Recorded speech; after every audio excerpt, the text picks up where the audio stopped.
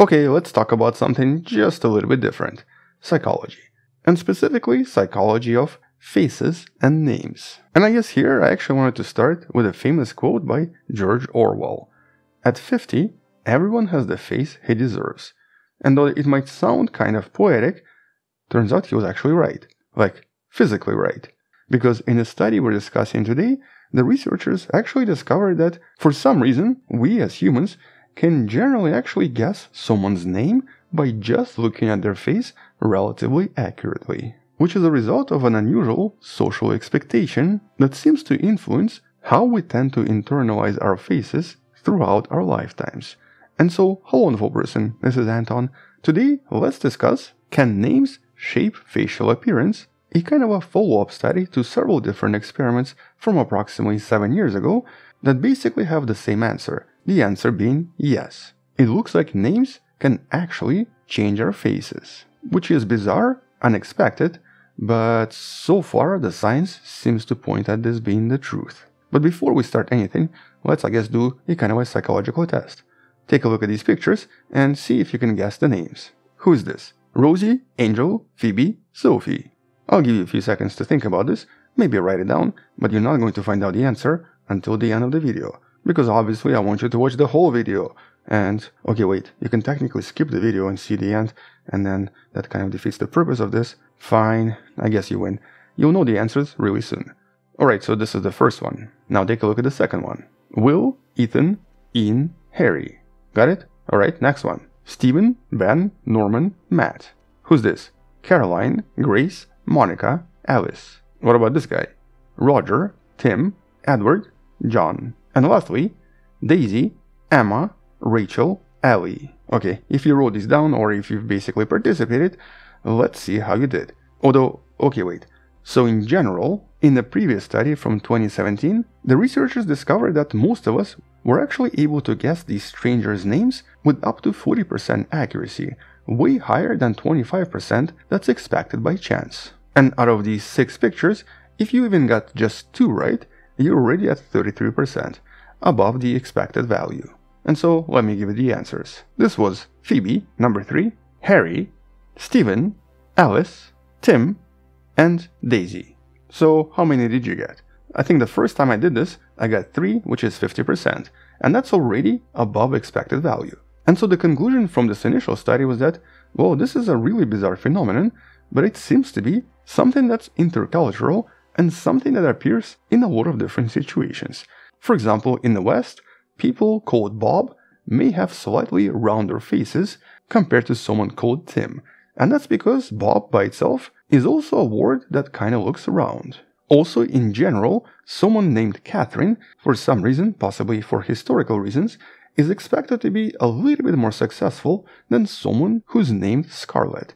Then with names like Daisy or other similar names like for example Rose, we expect someone that might resemble a flower, or even a beautiful flower, or someone who possibly looks a little bit more feminine. Whereas someone named Elizabeth, just like the Queen, is going to have a more serious, almost like a royal nature, so they might have their hair in a certain way, might smile less, and might even have fewer wrinkles as a result. Now this might all sound really far-fetched, but then the scientists did something else that was kind of cool and I guess somewhat conclusive. They actually used a facial recognition software to try to train the algorithm in order to recognize faces and names, linking them together. And bizarrely enough, it was actually able to find certain similarities between faces with certain names, eventually forming a kind of a, I guess, name map. And then by using this map, the algorithm was actually able to predict things with approximately 60% accuracy. And so by using approximately 94,000 facial images, the algorithm was able to get between 54 to 60% prediction rate compared to expected 25%.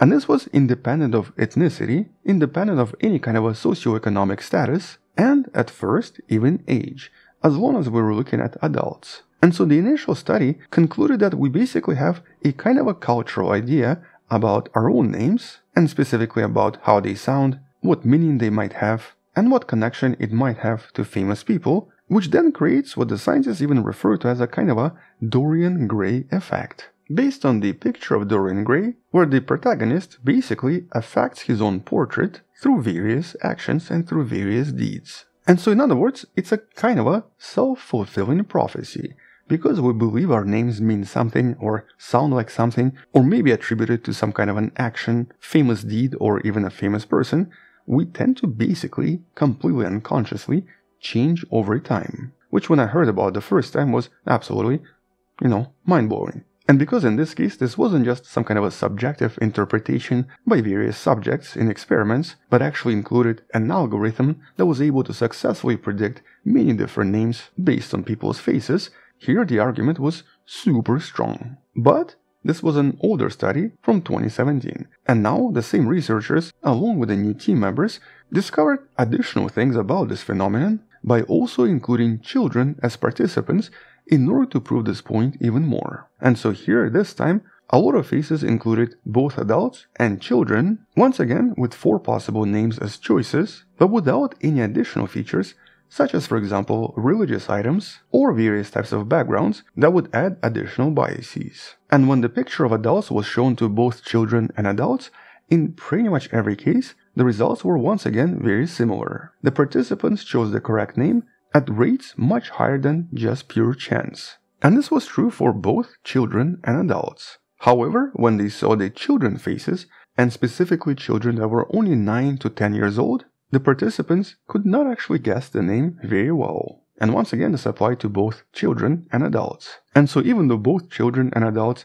matched adult faces very well, they could not do the same with kids. And once again, once they've actually done this with machine learning, by adding a facial recognition system, the results were not as good. And here the algorithm even discovered that adult faces were a lot more similar in terms of names and facial features compared to faces of children. But the most brilliant part of the study was when they actually did something else entirely different.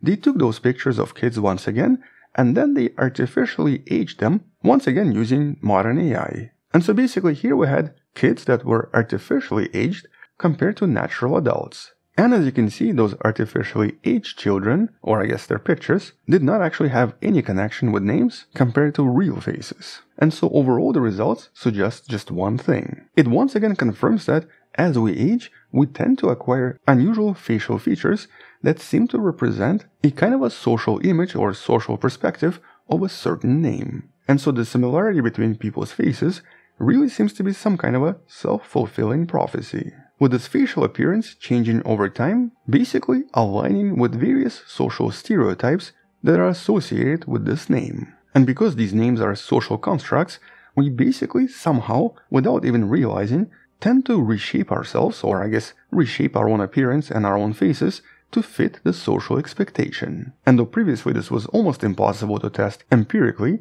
now because of this facial recognition test, the data was very accurate. But here I think this is just scratching the surface, because technically, for all we know, maybe this goes way beyond just appearance and obviously affects our behaviors, affects our personalities, and over time might even affect our health.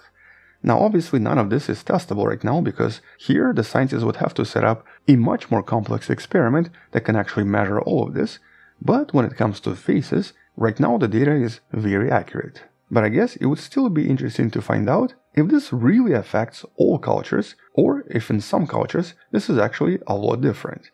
For example, a lot of East Asian countries, where I currently live, names and even the way people interact with those names are very different from the West. And so it will be interesting to find out how this would be different here, for example in Korea, Japan and China, compared to what was discovered in the West. Either way though, I guess it's still a mind-blowing discovery and something to think about next time you have kids and decide to give them a name. As a matter of fact, I'm actually kind of curious to find out what my kids are going to say once they actually discover this, and once they're old enough to start thinking about how their names ended up influencing their lives and how our decision to give them these names might have actually changed so many things for them. So maybe that's something I'll discuss with them sometimes in the future. But anyway, this is definitely a somewhat profound discovery and something to maybe think about once in a while.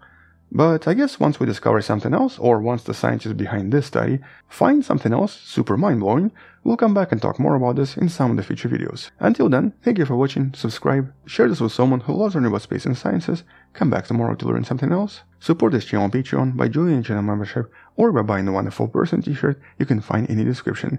Stay wonderful, I'll see you tomorrow, and as always, bye bye.